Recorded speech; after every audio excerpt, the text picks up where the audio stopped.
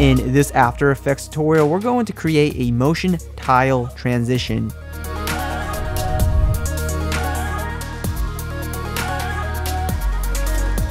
Hey, what's going on internet? Josh Noel from SonduckFilm, and always good to be making tutorials. So this transition can probably be used for a number of things. I think for the most part this can be used for like a slideshow or like a demo reel, and this is a very quick tutorial today and it's very easy to do. So if we take a look at my timeline here, I have two clips in here. I have clip 1 and I have clip 2. They're obviously compositions, but they're really just regular video clips. So don't worry, you don't have to pre-compose anything. I just have it set up that way. But let's go ahead and talk about actually doing this effect. So the first thing we're going to want to do is go to Layer, New, Adjustment Layer. So the first thing we're going to do is go to like the last second of the first clip before it ends here. And we're going to go make sure the adjustment layer is selected and go up to Effect, Stylize, and we're going to add the motion tile effect. And then we're also going to grab the rectangle tool and we'll zoom out here and we're going to just like grab like a nice chunk of, footage here. And also keep in mind, you don't have to do it in this format. You can do like vertical cuts or any other sort of custom mask that you want to do. But I'm just doing it this way just because it's the way that I wanted to do it. So just keep that in mind. And the first thing we're going to do with the motion tile effect here is add a keyframe for tile center. And we'll go forward in time by a little bit. Maybe go over like almost a second or a half a second over the second clip here. And we'll go to the motion tile and we will change the X value for for tile center here. And we'll just go ahead and, move over the X tile until it's going to go ahead and match up the first swipe here, which is about 2880. And of course, this is going to just depend on the frame size of the clip you're using. But if we take a look here, we now have this very simple animation where it's going to go ahead and do this nice, transition here. And I think that looks really nice. And we can come here and rename this to top tile.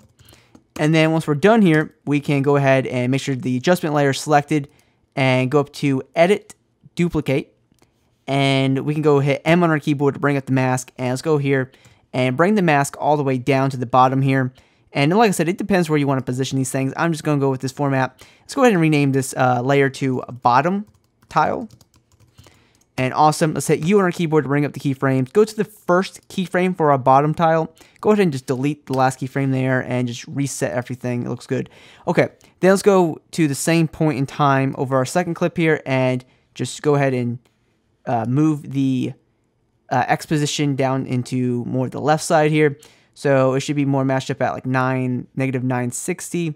And usually these values will be rounded to a whole number, like, there usually be a 0 in the ones place. So just keep that in mind. You're just going to have to experiment with this and get very close. It's really easy to do, but there it is. So now we have two transitions in here. Okay, so now let's go ahead and do the big middle one here. And let's go ahead and just duplicate our bottom tile here and just kind of reset the motion tile. And let's hit M on our keyboard to bring up the mask. And let's come here and reposition everything. Let's see, go to like the middle here so we can see what we're doing.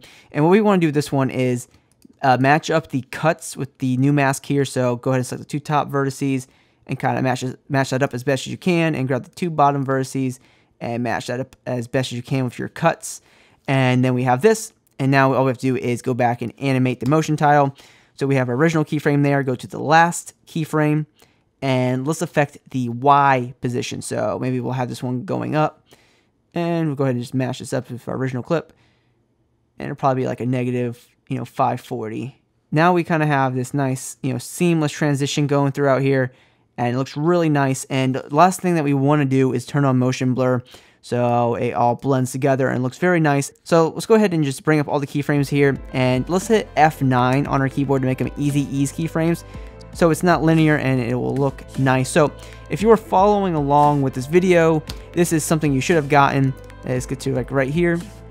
And you should have gotten a nice transition just like that, and it should look nice. So hope you guys enjoyed this quick tutorial. If you guys did, please drop a like and subscribe to the channel for more After Effects videos just like this. And please be sure to hit me up on my social media networks. Those links are in the description of this video. And as always, thank you so much for watching this video, and I hope you have a good day.